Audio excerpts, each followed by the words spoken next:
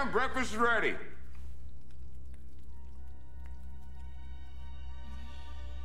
Hey!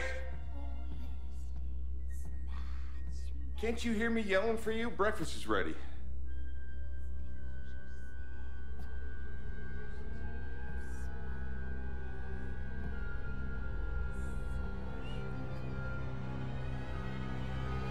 Em.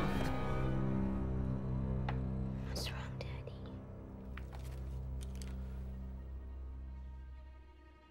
First, the announcer comes out and he announces us, and he's got like the most obnoxious voice ever. I don't know why they don't like me to do it, of course.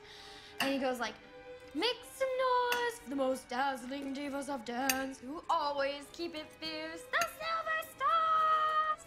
And we all have to wear our hair in a ponytail so that we look the same because we're like a chorus and whatnot, like can and stuff.